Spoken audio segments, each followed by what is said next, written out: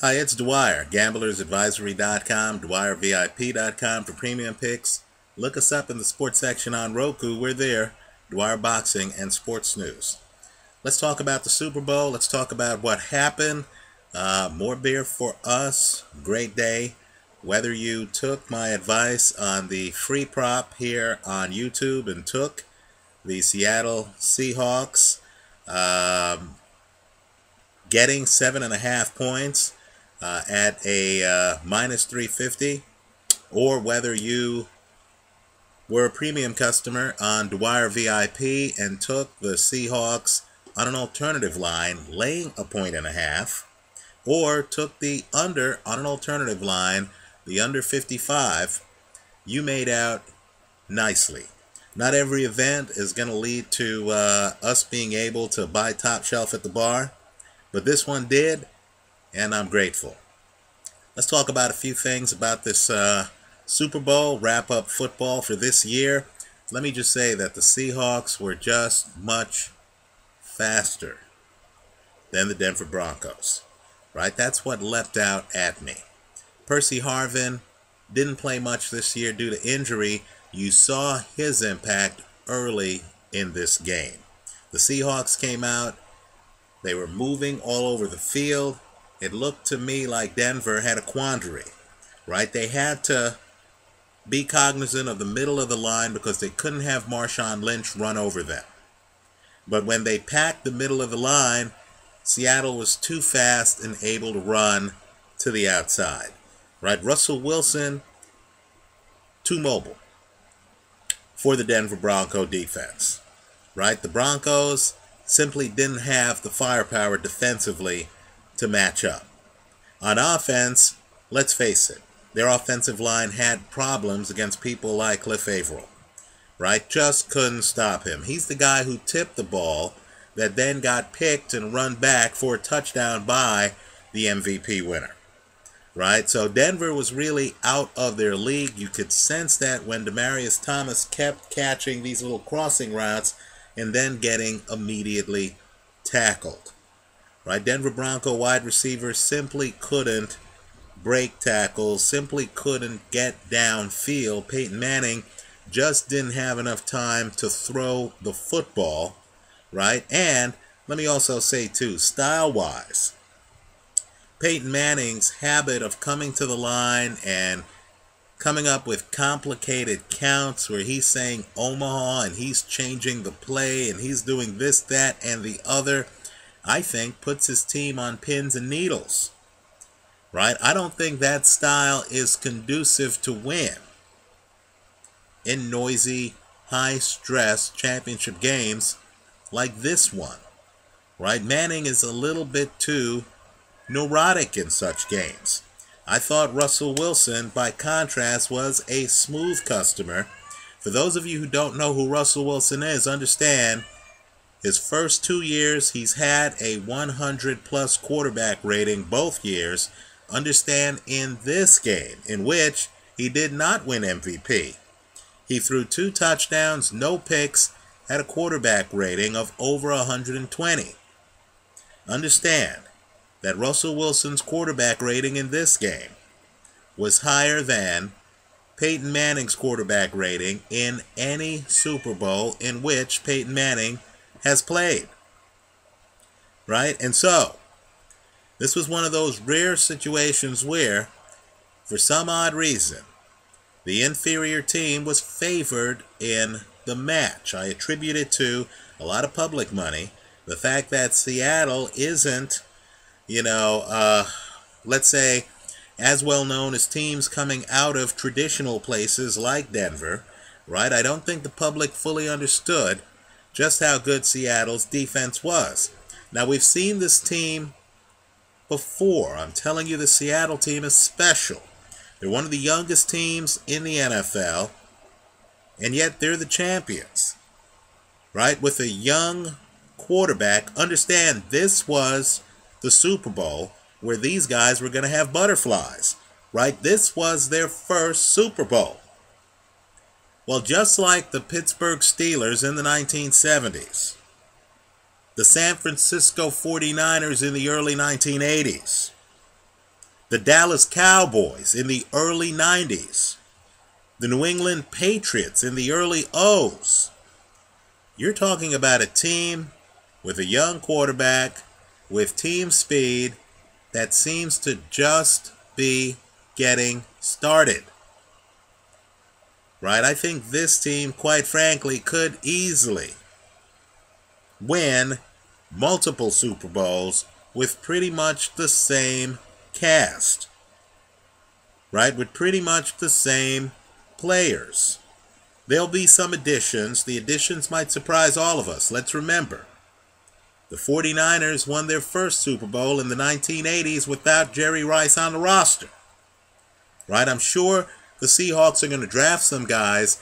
Pete Carroll seems to be one of the best personnel men in the business. But understand, when you have a secondary that has people like Richard Sherman, Earl Thomas, Cam Chancellor, the way they play together, as long as those guys are healthy, as long as those guys are able to get on the field as a unit, I do not see, especially with the 49ers suffering Navarro Bowman's injury, right? I simply don't see a team that can field the kind of defense that Seattle's going to be able to put on the field next year. Understand, over time, playing together is only going to help these guys, right? People who follow football feel that the Cowboys left some championships on the table when they foolishly fired Jimmy Johnson. Here, Seattle has, I believe, the wealthiest owner in the NFL. He's not going to let Pete Carroll go anywhere. I'm guessing that this team stays together. Understand, Russell Wilson is still going to be under his rookie salary next year. Let's just do the math. Joe Flacco won a Super Bowl. Joe Flacco was able to get $20 million a year. Russell Wilson, who has never been under 100 in quarterback rating in any of the 2 years that he's been in the league, right, who has never had his team lose by more than 7 points in the NFL. Think about that, right? Russell Wilson right now is getting paid less than $1 million a year. So with the $19 million that they're saving by paying Wilson $1 million versus the going rate of 20, they're able to spend that 19 on team infrastructure, on superstar players, right? They're able to keep talent. They're able to recruit talent.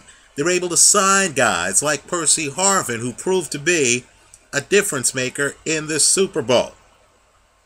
So I believe Seattle is just getting started, right? This could change with debilitating injuries, right? If Russell Wilson gets hurt, if Richard Sherman gets hurt, things are going to change quickly because those guys are difference makers. But if everyone stays healthy, this is a team to watch. Understand, this Super Bowl, no one knew who they were. They were the underdogs in this Super Bowl. I'm just here to tell you, next year, I'm guessing they don't face a team with history's best offensive numbers. I'm guessing America looks at this team and starts to recognize them as guys wearing rings. Right? So we lucked out here.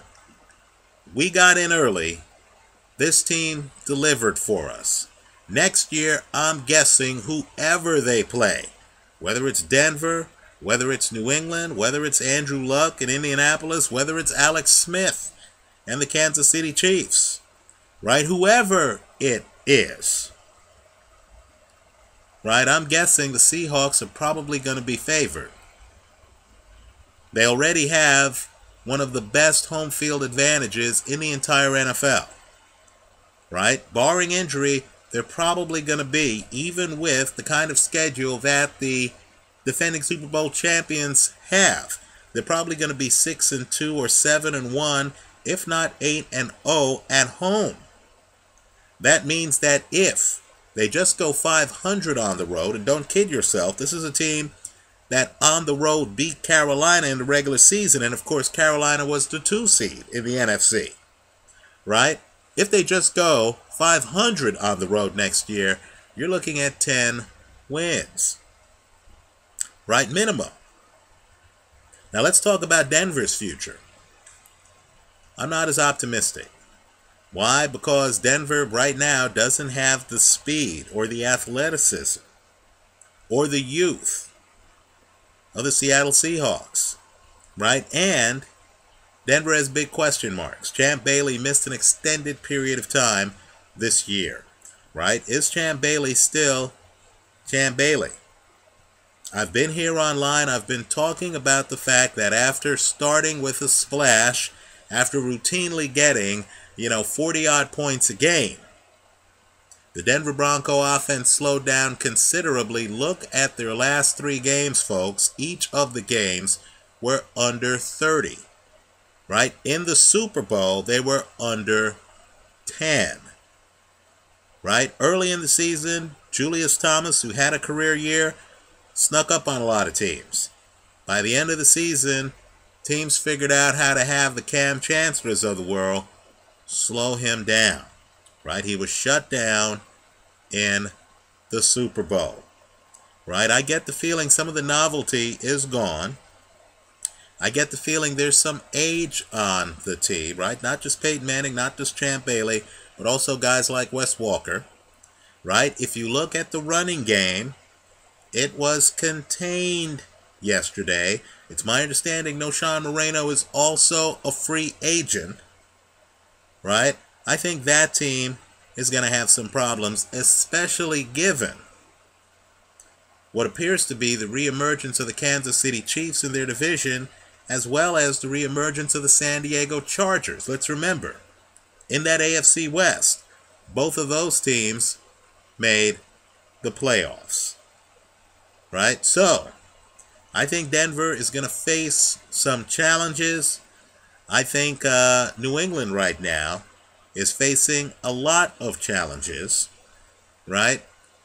I think the AFC better hope that these teams either have spectacular drafts or that one of these younger teams, team like perhaps the Colts, gets back Reggie Wayne, is able to gel, has a good draft, firms up their running game, realizes, sorry, but we're hard here, realizes that Trent Richardson might not be the answer at running back and retools. But make no mistake, right now, assuming everyone stays and everyone stays healthy, Seattle to me looks like they might be at the beginning of a dynasty. Think about their road to the Super Bowl.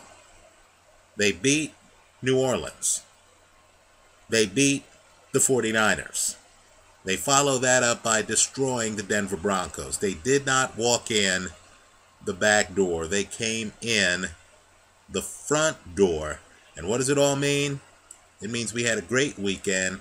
Congratulations for bearing with me on this game. I know I made a couple of videos here online, offered a free prop bet, offered premium picks, premium prop bets on my Dwyer sportsbetting.com site. They all delivered. I thank you. Let's all look forward to the upcoming season. Thanks for stopping by.